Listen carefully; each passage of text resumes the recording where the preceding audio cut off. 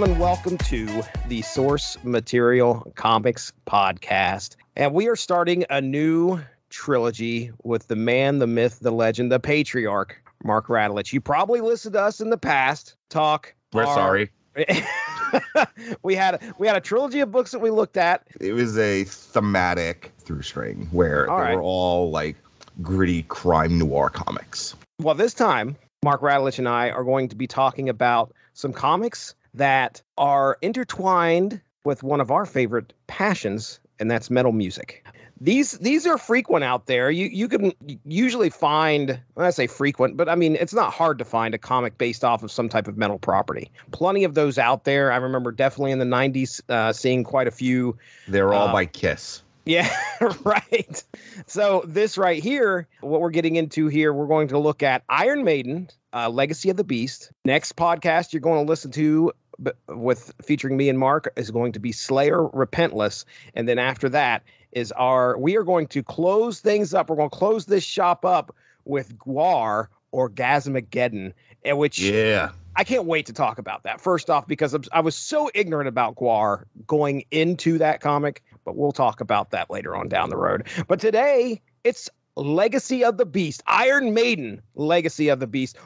Okay, what's funny is that you picked three bands that I've listened to very little of. I know you and I have talked about Iron Maiden in the past. I even hopped on that last album review. I was part of the Metal Hammer of Doom at that point, where we talked about Senjutsu. I can't remember the name of that album now. Yes, and it's actually one of our more popular Metal Hammer of Dooms before the whole thing went tits up. Well, Iron Maiden's a popular band, so that's been a staple. A lot of people hang their hats on loving Iron Maiden, and they've been a metal staple for decades. I mean, Iron Maiden, came over after you have like Black Sabbath and that like first like early caveman stage of heavy metal.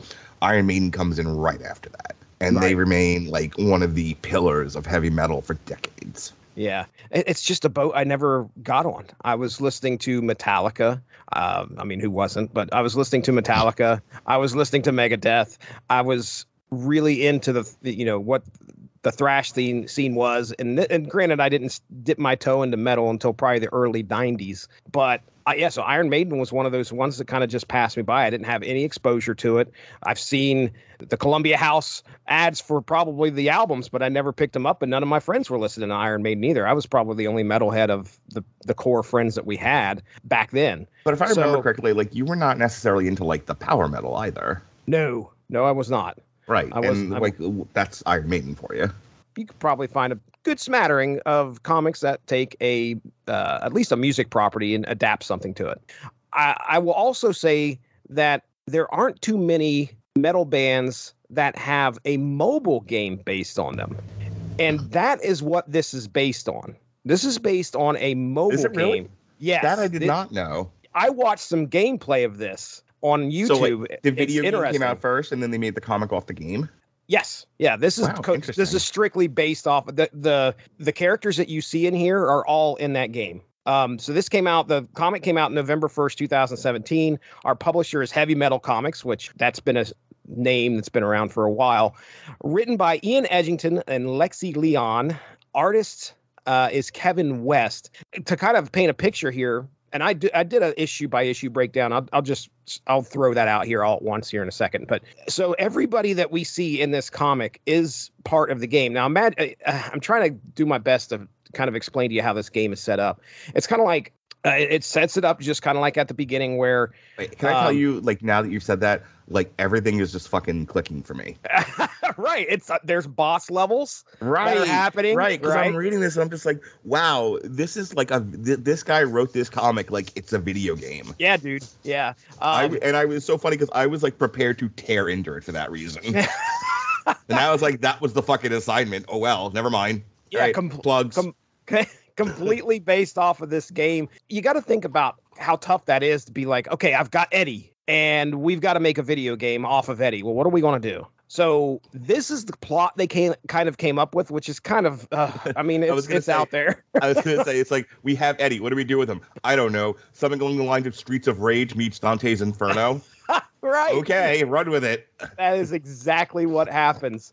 they essentially give Eddie a mission. He's been chained up to this tree forever and a day, and the clairvoyant, I think is her name, she shows up, takes Eddie off there, and is like, okay, look, you are the indomitable embodiment of human will. Okay, so so you and your kids play video games. You know what she is, right? She's the fucking NPC that follows you around and be like, you need to go here to get your health. You need to go here to get this, you need to go here on this fetch quest. You need to go this. You need to do that. That's what she's the Microsoft paperclip of this fucking comic. Dude, that's exactly what she is in the game. She's the one that brings you off of there, and she's with you from the very beginning, and she's telling you, okay, in order to get experience, you could do this. Okay, now we can take this person and we can do that. And then she helps fight along the way. Now in the comic, she doesn't really help fight until the very end, but during the actual video game, she makes the noble sacrifice. Right.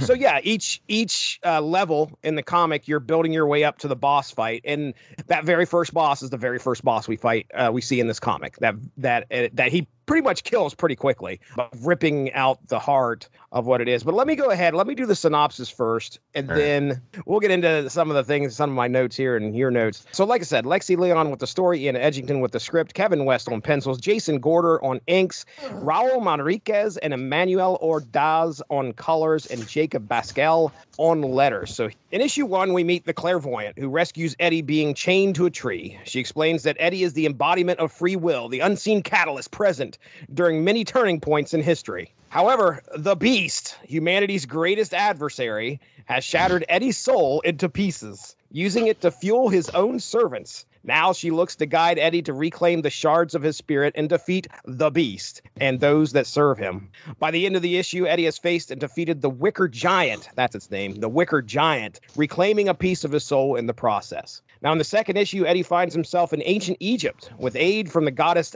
Aset, to confront her corrupted son, Horus. Eddie uses a newfound power to turn some of Horus's army against itself, which, yes, that happens in the game. That's a core mechanic. You can take the enemies and put them on your own side at some point. When Horus arrives, Eddie is able to defeat him by stabbing him in the eye and acquiring the soul shard, gaining more power in the process. The next issue finds Eddie battling another army led by an Axis general who aims to take Eddie out before he can reach the Beast. Eddie gets captured but secures help from enemies of the Axis general who attack, giving Eddie the chance to escape. The general turns into a massive monster, but Eddie is able to best him, finally grabbing the general's soul shard and ending the fight. Next is the final stop, the underworld, to throw down with the Beast. Oh, that's the throwdown at the hoedown. That's right, buddy. The underworld is vast, and after some time, they are able to track their quarry down. Tangling with Wrath and Beelzebub, they finally make it to the river of souls, emptying into the depths of despair where the Beast awaits. A climactic confrontation ensues where the Beast has the upper hand, and Eddie seems to be down for the count until Eddie is able to grab his trusty axe and chop the Beast's arms off, and soon after, his head. As nothing more metal than that. As it appears, victory is won. An evil entity called the Unmaker manifests, picking up where the Beast left off. Realizing the dire nature of this new threat, the clairvoyant sacrifices herself. It lets loose a blast that appears to kill it, sending its vast energies through multiple portals. However, we learn that the Unmaker has planned every step of this out in order to poison all of space and time with the negative energy from the Beast, unleashing hell upon the earth. As the clairvoyant dies, Eddie is sucked into a portal where a man calling himself the Alchemist. I wonder if that's the name of an Iron Maiden song, the Alchemist. I will look it up for you. Oh, we need to look that up. The Alchemist is waiting for him, telling Eddie he will help him defeat the Unmaker. So yeah, we thought we got to the end, but we need a sequel, folks. We need a bigger boss than the Beast. We got the Unmaker we got to deal with. The Alchemist. Right. That is, in fact, an Iron Maiden song. Is it seriously? It is. Wow. Well, hey, listen, if you think Iron Maiden's getting the 2010 The Final Frontier album. Okay. Folks, if you think Iron Maiden's getting their shit in here, wait till we get to Slayer. Tune in next time. All right, so there you go, Mark. That's our big, that's our 4-issue story right there. All right, Mark, tell me what you thought of the comic, man. I know we kind of talked a little bit about it at the beginning. You obviously now got a new lens to look at this through, considering it was perspective. There you go. What are your thoughts? It was a very enjoyable adventure tale with essentially fucking Groot as your hero, because Eddie doesn't talk. Eddie does not. No. Eddie is like a force of nature. The weird thing about Legacy of the Beast would be like he'd be written as vulnerable, so there would be some tension. He's not like fucking Black Adam. It's just like tearing through everything. Nothing can stop him. And there's no tension whatsoever. Remember that? Remember when we talked about Black Adam and thought about just walking into the street? So like the first few pages or the first few moments of an encounter with any boss or whatever, any bad guy, he's having a rough go of it. And then for no reason whatsoever, it's almost like the Hulk. Eddie just like, I've had all, he's like Popeye, I've had all I can stand and I can't stand no more. And then suddenly he beats the thing. Like, and every time it was, he just took out their Duracell battery. Like whatever that like pink crystal thing or red crystal thing, like every single one of them had this vulnerability to them. And it's like, it was never protected. There was never like plate armor across it. It was never like hidden underneath a tuft of hair. It was always just out there. Like a penis, like a dog penis, just red dog penis, just sticking out for this the world is the thing, to see. Rabbits. Yeah. Boy, if I had a nickel for every time someone wagged their penis at me. Listen to me. I'm trying to tell you that these enemies that Eddie is like, they just have that thing out there, and he's just like snatches it, right? Yep. And he's done. He's won. Yeah. This happens 3 or 4 times. Right. Over the course of the story, and then at the end, the end to me was a little convoluted because it was like, was it ever? He was fighting the enemy, but the enemy wasn't really the enemy, but the enemy was tricking him, and the CIA knew that the FBI was setting up the DEA. And then the clairvoyant's just like, fuck it, because we can't have male heroes heroing, I'll just sacrifice myself and solve everything because I'm the key to anything. Mm-hmm. And so the woman, the clairvoyant, just takes care of business, sacrifices herself, and Eddie's just like, I'm the mascot for Iron Maiden. That's it. That's the whole story. Oh, 3 stars. 3 stars on Goodreads, Jesse. Yeah, this was okay. So yes, it was just okay.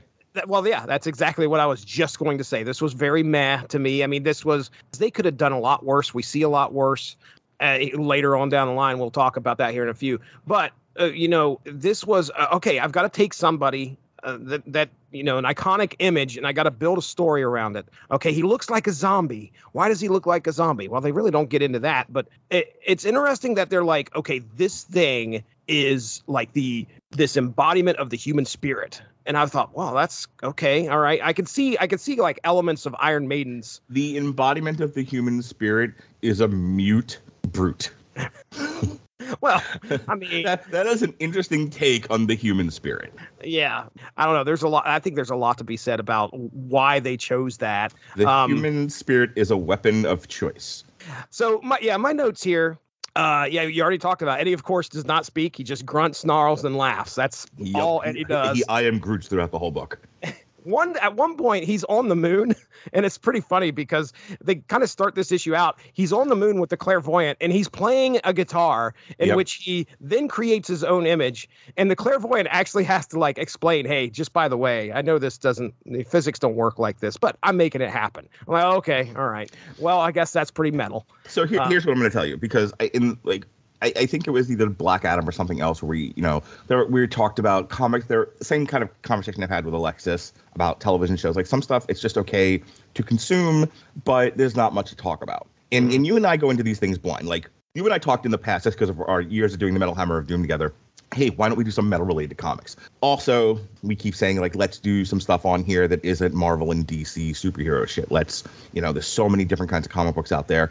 Let's use this platform to kind of explore a little bit of that. So we put together, I happen to have the Legacy of the Beast book on my shelf, and then, we found 2 more that were easy to come by, and that was that. And what I'm saying is, like, we didn't know how good or bad it was going to be. It like I said, it was a fun read, and you could see that the writing team on this was having fun with it, with lines like that, breaking the fourth wall. It's like, it's not Deadpool or anything like that, but the occasional wink and nod to the reader, it's fun. The problem is, like, this is one of those really shallow adventure comics to where after kind of giving your opinion, there's not much else to talk about. No, I'm not. This isn't a heady experience where I'm like, oh my goodness, can you believe? This isn't fucking Kingdom Come. Right, dude. This is a team that made a game, and they were like, okay, well, hey, we just told a story. and I told a story through the game. Now we're going to kind of adapt that story and maybe give you a little bit more in the comic. You know what kills me is I remember back in video game week. Remember, we were reviewing Ready Player One, so everything had to be about video games because I used to fucking take this shit seriously. So remember we reviewed Injustice, right? Oh yeah. Because Injustice was essentially a Mortal Kombat game with DC superhero and villains. Yeah, that's right. And they had to construct a whole cockamamie story out of the ether to give you a reason to play this game and have these characters fighting each other. And they had to invent a reason out of whole cloth for why Catwoman could stand up in a fight against Superman. Right. And not be punched to the moon. If you'll go back and listen to that podcast, like there's a really great example of just because you're making a video game and then a comic from said video game doesn't mean it has to be flat and shallow and lacking in any kind of, deep thematic meaning. Injustice was awesome. Yeah. Like there was that whole debate over, should Superman have killed Joker or not? And we talked about like mental health. Like you and I were all over the place on that Injustice comic. Nothing like that. There's nothing like that here in Legacy of the Beast. No. Tom Taylor's the one that did the Injustice comic, and he's gone places. He's currently, or at least he was on DC's Deceased, which was a really, I read, I think, the first story of that, and it's really good. You're right. Tom Taylor knows how to weave a tale about a video game and make it matter. Right. This right here is just like, okay, we've got the video game. Let's just tell the story, take elements from the video game, throw it in here, and let's see how we get. Fine. That's fine, because again, first of all, that Venn diagram of like metalheads and comic book readers, and that space in the middle of comic book readers who are also metalheads and would buy a prestige format comic book about Iron Maiden. Boy, are they not looking for heady, deep fucking themes here. I'm sure they were pleased as punch to watch, to read 5 issues of Eddie just fighting goons. And it gets brutal too, which is great. I like to see some of the stuff that Eddie does to some of these. Before he rips their penis off. Yeah, rips that red penis right out of there. Now, it does. He's throwing axes into people's foreheads. I mean, it does get pretty violent, which I'm fine with. I'm assume anybody who's an Iron Maiden fan probably is not going to have too much of a problem with it either. It's simple, and there's nothing inherently wrong with simple. Well, let me ask you a question then. So, if you were let's say you were an Iron Maiden fan, saw this Iron Maiden comic on the rack. I did. Grabbed I bought it. And then realized... that is what happened. Okay. All right. And then realized this is based on a video game. Would you be more inclined to maybe give the video game a try? I had 2 or 3 people last night telling me that I should play Hogwarts Legacy. Okay. Oh boy. We had people over last night for booze and games and various sundries. And and 2 or 3 of these motherfuckers were like, you should totally play Hogwarts Legacy. I'm like, people, I have shit to do. I have a job. I have children. I'm social. I have a hobby that takes up more time than it should. This probably didn't sway you one way or the other, did it? No, not even a little. All right. That's fair. All right. The only other couple notes that I had here, and we get out of here. And in regards to the art, when they made their way down to the underworld, there was some pretty unsettling, like, torture, because they got to kind of get that across. I thought that they did a fine job on the art because they step onto like the ground and it's nothing but people piled in on one another. That Eddie and the clairvoyant are like walking on their faces and stuff. It made me claustrophobic. So props to the artists and the people that came up with this, storytellers. They did a good job there when it came to getting that across. That's my only other note. I enjoyed the art. I thought this was a very pretty comic. I guess my frustration a little bit is with the publishing, that they went with prestige format. They really nice pages, but binding and everything. Like, it looks like a collector's item comic. It's bound really nicely. Like I said, it's got good thick pages and everything. Like, it's a good looking book. I'm not entirely sure the content lived up to the presentation, but it's one of those where I think, like, if you don't really collect a lot of comics, but you're a big metalhead and you see that and you have your girlfriend, think of it like this, Jesse. Okay. Jesse, I'm thinking. take my hand. All right. Walk with me. Walk with me. Your wife, she takes you to the bookstore because she wants to buy what all women read, and it's the only thing they read, smutty books. Oh, goodness. Okay? They could be romantically smutty, or they could be straight up chips, dips, chains, and whips smutty. Oh, there is a lot of in between, vampires molesting white women, that kind of a thing. It's all there. But she took you into the bookstore to buy smutty books because that's all women read, as we know. And you're like, if I have to look at another smutty book, I'm going to rip my own red penis off. So she was like, go get a Starbucks. I'll be with you momentarily. And you're like, thank fucking God. Let me get the hell out of here. Yeah. Oh, yeah. I've been there. And as you're walking to the Starbucks to think about your life choices, you happen to see the 2 or 3 shelves of trade paperbacks. Okay. And you're like, huh, I remember when I was a man once. I was. And I remember liking comic books. Let me go see what's here. Let's see what's new in the world of comics. And you're flipping and you're flipping. You're like, holy shit, an Iron Maiden book? I like Iron Maiden. And you're flipping through. I'm like, this is pretty cool. You know what? In addition to the smutty books that my wife is going to buy, I'm going to buy this too. Well, at the time that you read it, you're not let down that you bought it. No, not at all. You got it. You got it. It's something that entertains you for a little bit. And you got to kind of read about an adventure of the Iron Maiden mascot, Eddie. That's right.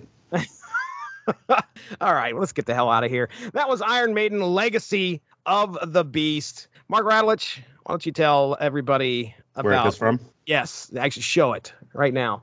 Tell everybody what's going on the network here, May 15th. If you are paying attention and you are listening to this contemporaneously when it's supposed to come out, assuming I go see Halloween and Hammerfall on tomorrow, tonight we'll be doing a triple feature: Tetris, Boston Strangler, and Bruiser. Which are all movies on Hulu. No, Tetris is Apple. But me and Robert Winfrey, in lieu of doing a Damn You Hollywood, we're going to do a triple feature of streaming movies that have come out over the past few months. And then I may or may not be going to Hammerfall and Halloween on the 16th, and I may or may not be going to see The Bouncing Souls on the 17th. But you know what I will be doing on the 18th, Jesse? Tell me.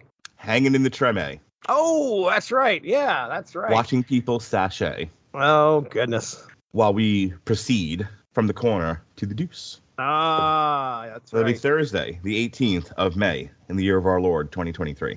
Yep. So I did put this on the calendar then. Yeah, you did. Look at me go. Whew, yep. Boy. And the next one and the one after that, it looks like. Look at me. I'm a scheduling machine. Yeah. Yeah, folks, check out the Source Material Comics podcast. We've got shows like this one here. Hopefully that didn't turn you off too much. But you can check out our previous discussions where Mark and I had a trilogy talking, like Mark said, 3 kind of crime noir books. We had Bad Weekend, Slots, and The Fourth Man. So check those out. You can also check out my 90s-centric comic podcast that we do on here called the Unspoken Issues Podcast, where it's myself and some guys that are associated with the UnspokenDecade.com get together and talk about 90s comics. You should be able to hear one in regards to G.I. Joe Extreme. Do you know much about that property? You'd probably know a lot about G.I. Joe, but do you know about G.I. Joe Extreme? Well, if you haven't, you should be able to find that in the archive. Let's get out of here. Mark Radulich has left the building to go use the restroom. I'm Jesse Starcher. We'll talk to you soon. Have a good one. Bye-bye. Thanks for joining us. All of this would not be possible without W2Mnet.com, so make sure to seek them out for more podcasts. If you enjoyed what you heard today, please feel free to share, and we look forward to entertaining you again soon.